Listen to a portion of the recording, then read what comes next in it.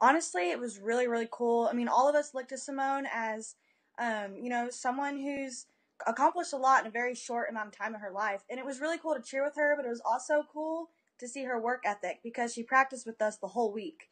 So, and she learned everything for that game in literally like 2 to 3 days. She got every uniform that we got. Um, she learned every dance that we learned. She asked questions. She was engaged, and she was really, really fun too. She was a good time. Wow. Do you let her keep the uniform at the end, or does she have to turn it back in? Well, I don't know. I saw her walking off with her own little cool Texans jacket, so I think she got to keep, some cool memorabilia. For somebody who only had a week to prepare, how did she do? Now you're an expert at this. You're an NFL cheerleader. How was she? I got to say, she was pretty close to perfect. I was really impressed. We were all really impressed. We were like, really? We've done this for a whole season. You come out here in a week and you do it real good. But yeah, she did really, really well. If she ever wanted to come back sometime down the road, would you be down to have her again with you guys out there?